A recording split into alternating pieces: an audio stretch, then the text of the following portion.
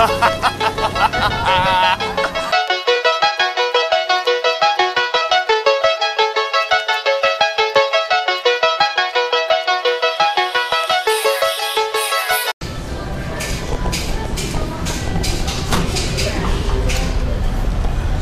because I don't make a workout video every day, that doesn't mean I don't go to the gym. I definitely get it in. Haven't been here in about a day. So today I said to myself, I gotta get to the gym and get this workout because I started to feel uncomfortable. And when your body is used to working out and going to the gym and you don't do it for a few days, you start to slack off. Next thing you know, you ain't gone for a week. Next thing you know, you ain't gone for a month.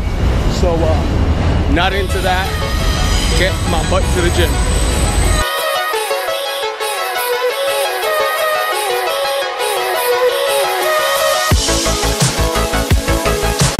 All right, you ready? Shit. It's like that? It's like that. I mean, well, I always have verses in. So let's do the verses. Okay. I'll do some verses. All right, bet. All right, you with me, man? I'm with you. Working out in a public park by the Barclays. Shape my body on the bars, mine shapes bars like clay. I'm thinking about the stars. Down the block in the Coliseum, I always got to go out to see him, but it's alright, one day I'll be one. Spit from my soul, deep in my diaphragm. Got a 4-pack with a 2-pack gut, you'll understand. Your man normal is a problem. Where I grew up, they keep strong nicknames. Johnny Poop Stains grew up to be Johnny Shit Stains. Scotty Karate still got the moves always ready. Fat Pat became a sailor on the Staten Island ferry. Fat Vinny, one of my favorite guineas, grew up, got in shape. Wouldn't say that he's skinny, but he got fit, which is great. Growing up, he got shit. Boxhead had 2 baby box kids. Freak's a garbage man who's fantastic at darts. We're handsome John Hanson, bartends at the bar. I'll ever begin this bullshitting. Hey Raj, how's business? Heard the veggie show's over. How you getting spinach? I'm the hip hop Popeye. Get up at any means. Get my super strength from more than just my greens. Bro Brian Broccoli told me I had to leave. Hosting a show is cool, but music was the bigger dream. I mean biggest scheme. Needed to change my scene. I couldn't do it on my own, needed a bigger team. All this time I've been plotting and planning, from a big silly guy to a normal young man. I've been grinding so hard for so long. Can you blame me if I want to put it in a song? It's my life, my failures, my glory. It's my time, and this is my story. Normal young man, Holly Stark. Catch us. Yeah. Instagram, right? Yeah. Facebook, Twitter, Instagram. Normal young man. Holly Stark. Holly Stark. Please get the fuck out my grill. They do not want me to win, but now I'm embracing my sin. I don't know where to begin. Drinking this tonic and gin. She smoking a cig. You know, that's not my thing. Soon she'll be smoking my dick. Maybe I'll finesse a flick. All before changing my zips. She do not know why I curved. I told her that money's a girl that I will never betray. Anything else is just gay. Part of my niggerish ways. This is America black. America's good. You know America's hood. Brooklyn, very own Hollywood. So what's poppin'? What's crackin'? Lavish Cadillac and bus checks in Manhattan. How do you like that for rapping? Them boys are nice. Got skills. And I tell you, when you have skills, you let it shine. So I'm getting ready to be 48 years old, September 10th. And as I'm riding by this hospital, this is Woodhull Hospital, right here. When I was a kid, that hospital was being built. It was ground level. It was a hole on the ground. And when I ride by here and I say, wow, this is amazing.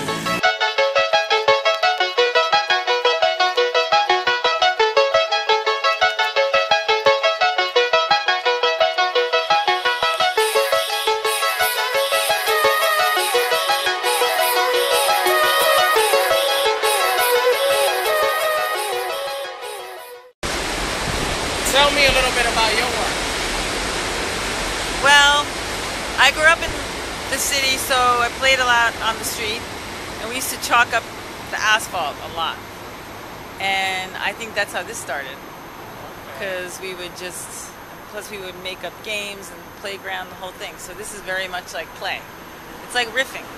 So, you know, you just invent the moment, and that's what that is.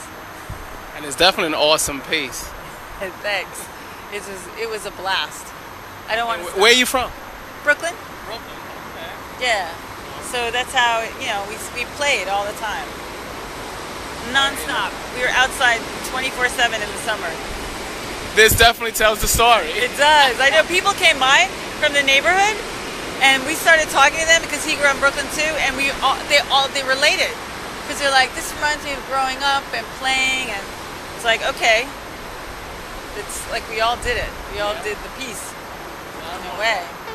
I appreciate your work, and I definitely love it, love it, love it. All right, I'll put something in that I'll put something in of you. I'll be back. Okay, maybe a Salvador Dali piece right in there. You'll have to look for it. You know, one of the things that I was looking at is this art all over the place in Brooklyn. Right now, you find me in Trotman and Evergreen. And I'm always used to seeing this art. I mean, I've been seeing it since the 70s when we had the graffiti artists, and in the 80s it started to wear out a little bit.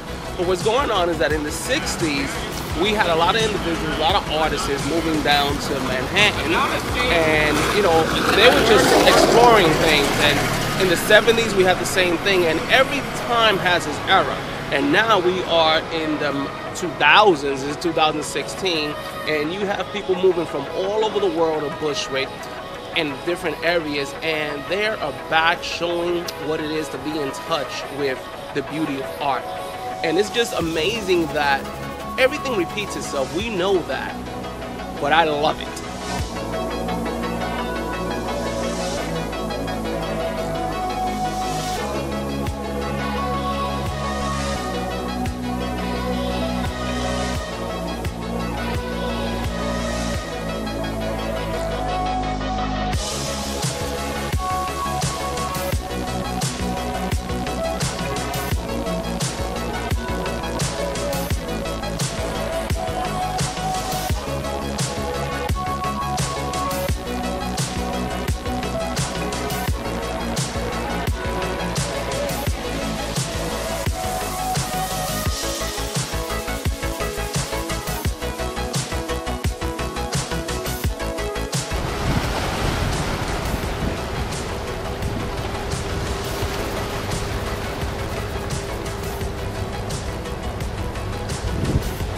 Now, nothing like that beautiful view.